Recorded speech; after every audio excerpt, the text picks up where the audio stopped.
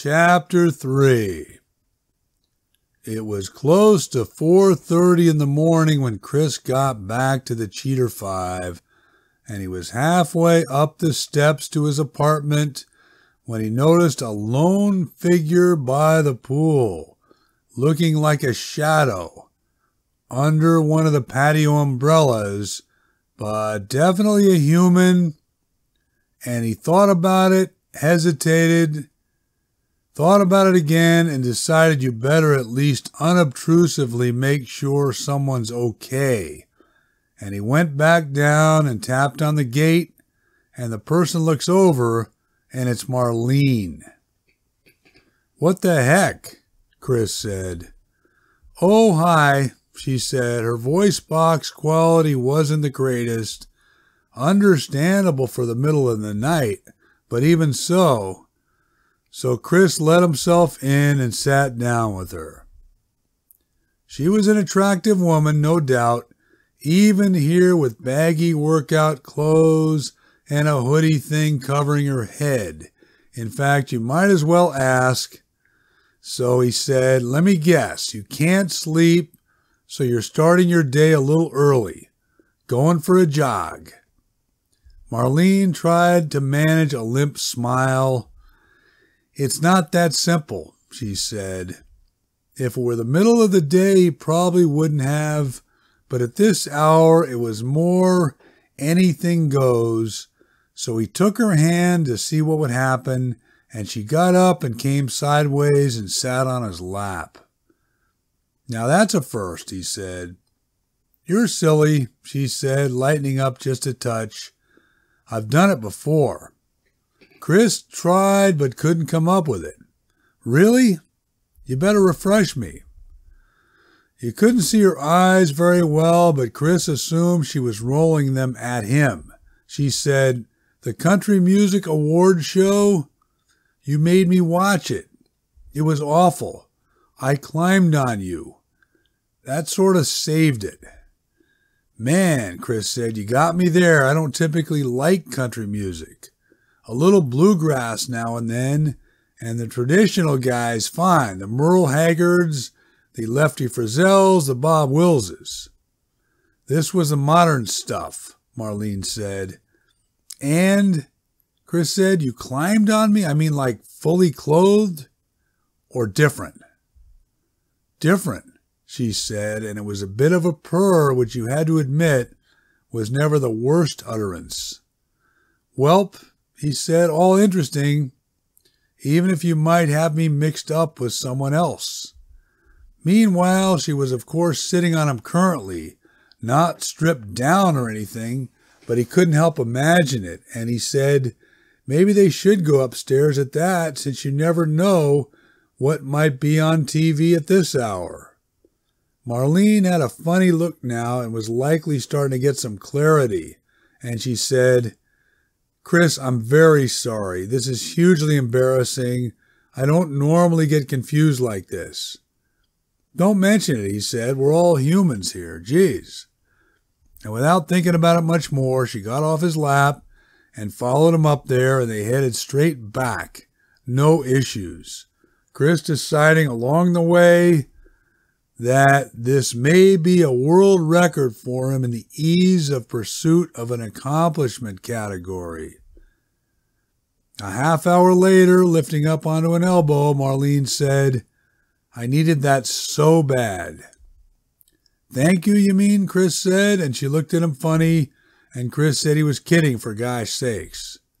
"You say that," she said, "but I can tell you do want to be thanked." "Fine, if you put a gun to my head," he said, "I wouldn't mind." "Really," she said, raising up more now. "This is interesting. Did you not enjoy yourself?" "I did." "And did I not express myself?" "Well, you said you needed that. No reference to the interlocking counterpart, really." "You're a nutcase," she said. "I don't mean it necessarily negatively." She started stroking the back of his neck, so there were no hurt feelings apparently, but dang. Hopefully she wasn't initiating a round two, since there'd be no way tonight on his end, and he was happy just to have round one, since he couldn't even remember the last time. Oh yeah, Rosie probably, but that may not have counted. Chris said, I'm going to fire a question at you, and you can give it to me straight, man to man, so to speak. Is my unit smaller in your estimation? Marlene laughed, kind of a hoot, a little over the top, which Chris hadn't expected. Compared to whose, she said, quite a grin on her face now. He hadn't thought of that. He wouldn't mind, actually, hearing how he stacked up compared to others. Maybe, though maybe not. But that was beside the point. Compared to mine, he said, from before. It's fine. Don't worry about it, she said. Chris said that wasn't my question, and I wasn't worrying exactly. I was just asking. Though that was the point. He was concerned. She laughed again and stuck up her index fingers and put them a certain distance apart, and Chris didn't know if she was making fun of him or not, and she said, as I alluded to, it worked. And that was all you were going to get on the subject, at least right now, and Chris couldn't help trying to think back. Was he before that she referenced, prior to his experience in the Strand house, or after? That could make a big difference. The prior to period, him feeling free and easy and reasonably confident all around in this area, as contrasted with the post-Strand house era where he was weighed down by intimidation. And god dang it, he was still psyching himself out. He'd even tried to introduce the subject with Dr. Moore, but she didn't take the bait and try to help him, did she? She used it as a springboard to ask about his relationship with his mother. Or maybe that was something different. But either way, the session didn't help, and admittedly, he should have directed her to the unit issue better. On the other hand, come on, like Marlene inferred, things worked out okay tonight, or this morning, so why continually beat yourself up? It's not all about you, though, Marlene was saying, a bit more grim, unfortunately, and Chris said she was kind of reading his mind and sorry about that. That's okay, she said. Shall I put up some coffee? Gee, if you need to. I was more thinking I'd hit the hay for a while. But I forgot you have to work. Today's Saturday, she said. What were the police doing here, by the way, those couple of times? Whoa, Chris was thinking. You saw all that, he said. Everyone did. Are you kidding? Chris hadn't considered it that way, which was stupid, or he had blinders on. It would be hard not to be aware of what was going on in the rest of the Cheater 5, especially out in the open. He was trying to remember, did he bring Kay over here too? Was he going to get grilled about that? He said, the police were looking for Ken. It's all straightened out. Ah, she said, that I did know. I was simply wondering, those couple of occasions, if it had anything to do with you. Letting that baby hang, maybe playing with him, but maybe not. Gee, what a possible cross-examination suddenly. Had he left something on the table, so to speak, that she was aware of? This was a concern from way back, during the early days of his diagnosis and his list, that he may have been calling out items in his sleep. Whatever. It was clear Marlene was somewhat in the loop if she had everything straight on Kenny. And you weren't going to try to pry into that. Though it did make you wonder. He did remember that time in the crow's nest, following the group trek to the tennis tournament at Indian Wells, when Marlene and Cindy the waitress seemed to be cozying up pretty tight. And you might not think much of it, except Marlene had mentioned, or at least implied, her bisexuality element more than once. And that part Chris was fine with, and even intrigued by. But bottom line, Cindy would have the inside scoop.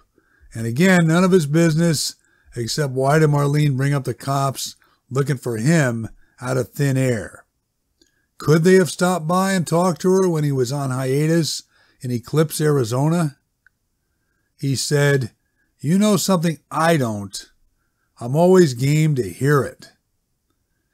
And she changed the subject. So you moved on. She was looking now for a sugar substitute, reminding him he had one of those before and asking where he kept it. And Chris said, try the right cabinet on top. And she got a chair and reached up and found it by looking around. And Chris, for whatever reason, hadn't focused on the fact that she was doing it all completely nude.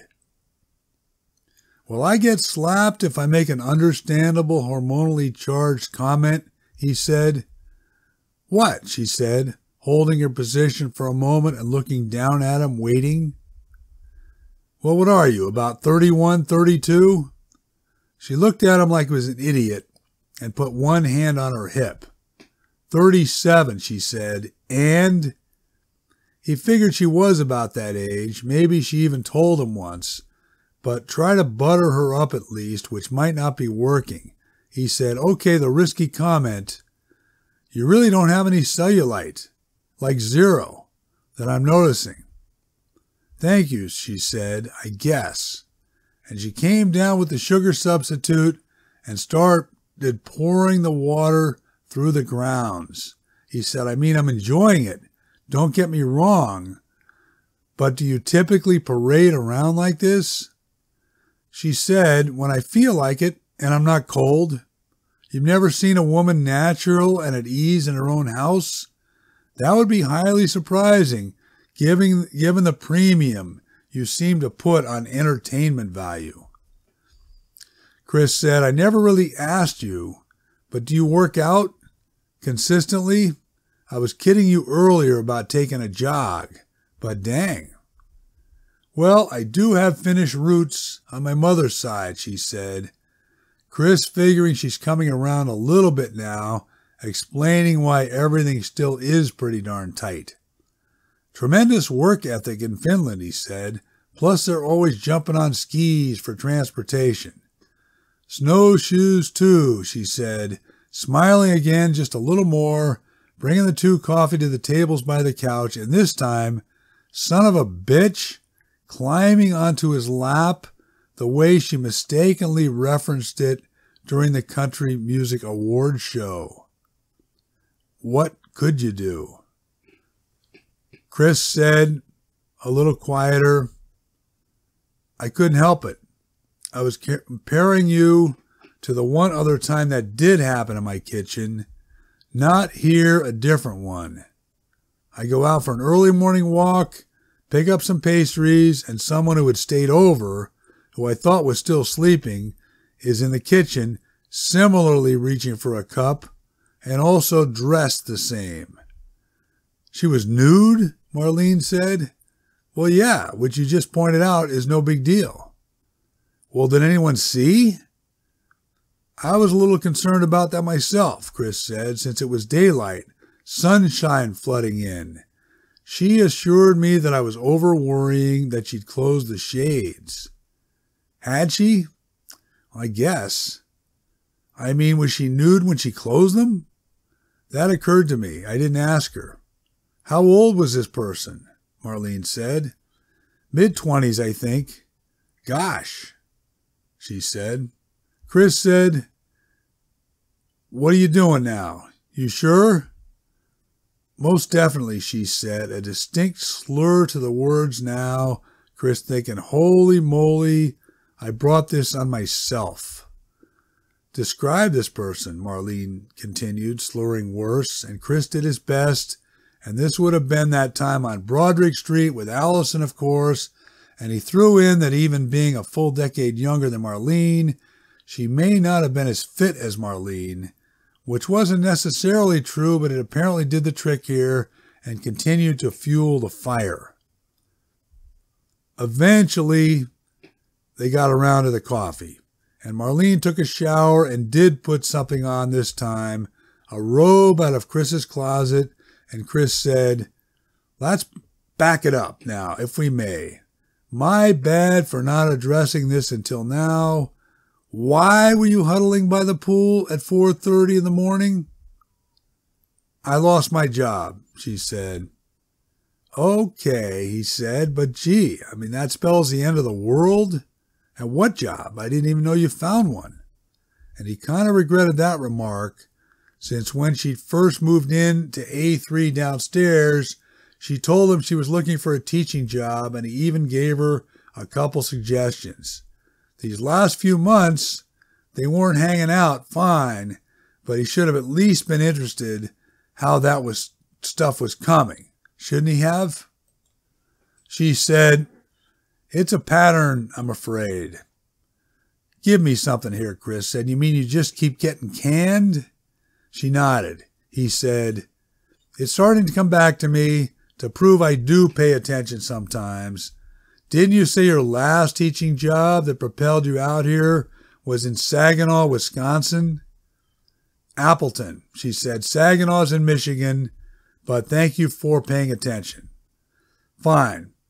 Seems harder to get fired back here for some reason. Maybe I'm off. What did you do? I had an on-site relationship with a student. Chris's eyes got big and she had his full attention now.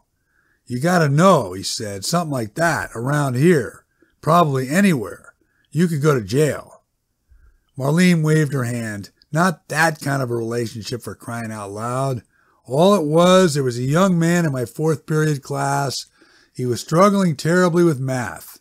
My fear was he'd be held back, forced to repeat the year. I offered to come over on Sundays and tutor him, and his mom and stepdad were thrilled. Chris said, in that case, seems reasonable enough, probably. The student improved dramatically, and he won a math award at the final spring assembly. Unfortunately, some complaints trickled in that I was favoring one pupil over the rest of the class. Ooh, Chris said. So they let you go? That is pretty cold-blooded, yeah. They didn't let me go, but they didn't retain me for the next term. Same difference. But, Chris said, advancing to your deal out here. Same kind of thing? Sort of. I wasn't accused of favoring a student this time, but again, complaints from parents did me in. They didn't appreciate that I was discussing the N-word. Chris didn't like hearing this either. So why were you? You couldn't educate today's youth without bringing that to the table? Chris, this is middle school now. These are 8th graders. Social studies. The N-word is a significant part of our cultural climate. To sweep it under the rug would be irresponsible. And she gave him a look like, what's the matter with him? When all Chris was thinking was, play the game just a little for goodness sakes, even if it means fine, not upsetting the apple cart. That's so difficult? Where is this joint? He asked. The school? It's in Sigma Beach, she said. Wow, that's all the way up past Malibu, right? I know where you're going, she said. The traffic. How do I handle it? Or how did I? You have a one-track mind when it comes to Southern California transportation. What I was going to ask, Chris said, that sounds like a pretty liberal area, no? Big money, the movies, celebrities, and all that? It is, she said, but parents complain everywhere these days. Chris had to agree. She had that part right, unfortunately, but the administration, they caved in just like that? They did, she said. The principal, That was the end of the month before spring break. Now I've got a mark on my record and my employment prospects for the fall are null and void. So yes, you caught me by the pool in a reflective moment. Chris processed it. He said, tell you what, let's go for a walk. And Marlene got up and said she'd take a rain check, and there was a little peck on the cheek, but she wrapped things up in about 30 seconds and was out the door. Man, Chris was thinking, there was always one more thing on your plate, wasn't there?